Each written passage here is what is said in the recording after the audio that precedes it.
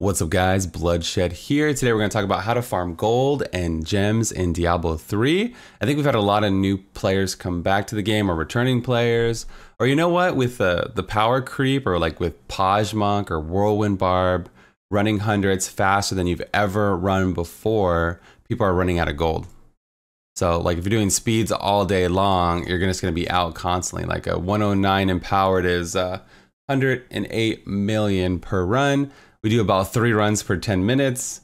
So you're looking at, 300 million per 10 minutes, 330 million per 10 minutes. You're definitely not making that when you're doing greater rifts, right? So you're spending more than the income. People are running out of gold and they keep asking me all day, Blood, what do you do to farm gold? I probably spend about 4 to 6 billion a day farming greater rifts, like speed farming with, friends and all that stuff. So what do you do to farm gold, Blood? So I'm gonna talk about 2 things. I'm gonna talk about the normal thing and then the super tryhard thing. Normally, you should probably just work in a Boon of the Hoarder with a gold wrap combo. So the Boon of the Hoarder, when you kill an enemy, there's a 100% chance at level 50 to cause an explosion of gold. What you're seeing in the background is footage of me just doing testing to make sure I was giving you guys the correct information. Just using that alone, I was getting around 200 to 300 million per run. I actually got my Avarice achievement on accident just filming the video and not even paying attention because I was just like doing some, some testing and some footage just to kind of see what my average was, even playing solo. So if I was in a group, I would actually get more gold fine. So I actually got the Avarice solo. So you can see that just literally doing that, you're gonna like greatly increase your gold fine like every time you do a rift, and you have to do a rift to get keys and all kinds of stuff every season. You're gonna be speed farming rifts anyway. You might as well try to fit in a Boon of the Hoarder, but it's not absolutely necessary. It's just the bare minimum. So that's not when I get the questions. When I get the questions is when I go over here to my armory, right? And I go down to gold farm setup and I equip it, and people are like, yo, what is that? What are you running? What are those? Why are you using these weapons? Why aren't you using the Bulkathos weapons, So this is my gold farm setup. I have about 55,000 gold farm, and it could be better. I could probably get to 70K, honestly, if I put it everywhere.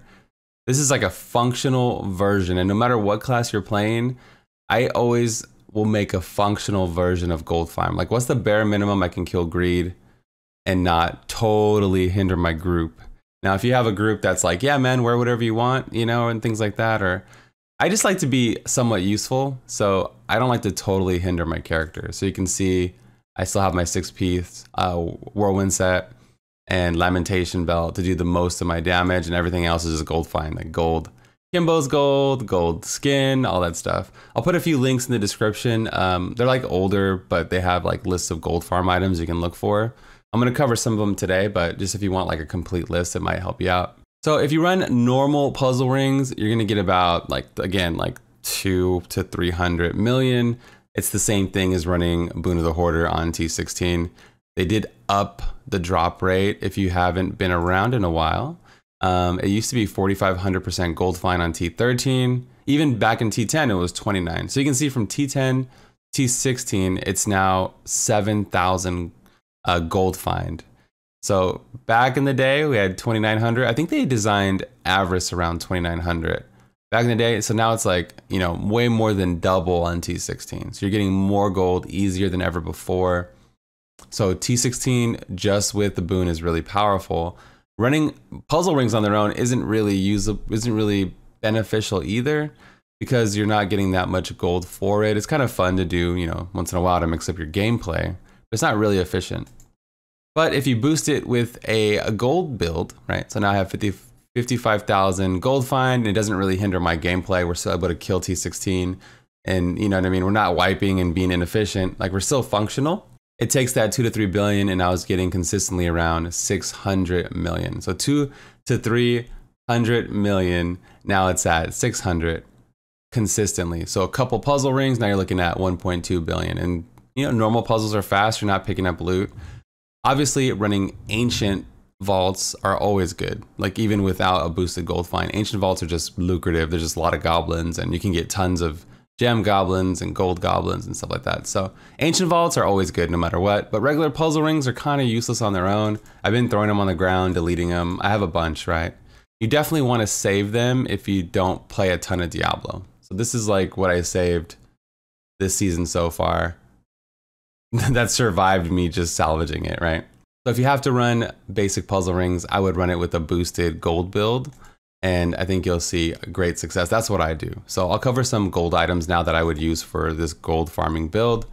The Devil's Tongue. So if you play a monk or a barbarian, you have a chance to get a Devil's Tongue. I think they have the highest potential in the whole game just because they can dual wield gold items, right? So the Devil's Tongue can get up to 80% gold fine.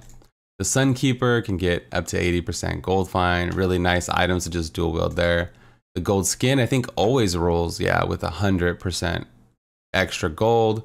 Kimbo's can get up to 100. Mine only has 90, so I gotta fix that. That's gonna bother me. Today on stream, we're fixing it. Yeah, Kimbo's can get up to 100. Hysterian, I have it because it just always rolls gold fine and I was lazy. And yeah, so does Avarice Band, always rolls gold find. And I even use Boon in vaults. When you're killing things, you're getting an explosion of gold there. I have a Leoric's Crown in the cube. And then I always wear a green gem. You can see I have a green gem here. They're like, yo, Blood, why are you wearing a green gem, man? Because it gives me gold find, 41%, and then it's doubled with the Leoric's Crown effect. Ideally, each piece of your Whirlwind set would have gold find on it. So like these pants have it, my primals don't, my gloves don't, my shoulders do, right? So you can see ideally you would have it on each piece, and that would just, it's just more efficient, right? You can just, it gives you more stuff to look for, it gives you more things to build. I kind of like that gameplay. I have a gold build, I have different group setups, a push version, torments, a different group, right? So it's nice to have different things to farm for, and it's more interesting for me every season to do things like this, as it, yeah, more builds, more gear, more things to basically pay attention to. If you're a demon hunter and you're like, wait, man, what about me? You can get a Raven Wing or a Raven flies to your side, and you get up to 80% extra gold find with that. So if you're a demon hunter, yo, keep an eye out. Yeah, some of the links I found are older, but like they have Avarice Band. They have them kind of listed for you guys. Gladiator gauntlets. There's different gold items that are affected by gold in general. So here's an old Reddit post just talking about things that don't even exist. So profane, maybe this is a bad link. Yeah, profane. I think they renamed some of this stuff. Harrington Waistguard always rolls with gold find. That's good to know. Blackthorns always rolls 30 to 32% gold find. Oh, the 3-piece Blackthorn does give you a gold find bonus. Okay, so yeah, maybe I'll try to fit in a 3-piece Blackthorn, but I don't want to lose my Whirlwind set. I don't want to go full leech mode. But if your friends don't care, whoever you're playing with doesn't care, you can go full leech mode. Hammer Jammers always roll with gold find, so it's good to know these little things that you can look for. And I'll put it in the description. Okay, so it has the Raven Wing, Devil's Tongue, and Sunkeeper here also. That's basically gold. Use a boon in an Avarice and all that stuff. Or even, you don't even need Avarice, just use a boon for T16. Witch Doctors have a pickup radius, the Thing of the Deep, so you can rock that and boon, and you don't need an Avarice Band.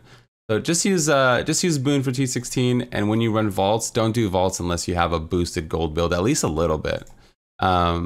We ran with somebody today from our community, and she had about 40,000 gold find, and she only got like a couple 100 million less than me running a 4-player like vault, like ancient vault. It wasn't that big of a difference. So even if you get like in the 40s maybe, you'll notice a huge increase to your gold, right? 40% more income. Yeah, I would like to wake up to that, right?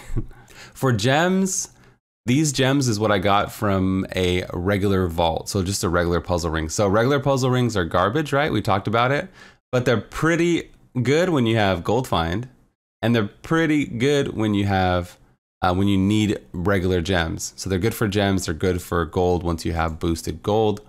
You're getting about 20 plus Imperials per run. And if you put a Broken Crown in the cube, it'll double the effect. It'll give you another gem of that same type. So if you're really starving for gems, you can run bounties with the Broken Crown. You can run vaults. You can run torments. The same concept, right? The Leoric's Crown doubles your gold gem. The Broken Crown doubles whatever gem drops. So just inherently get extra gems.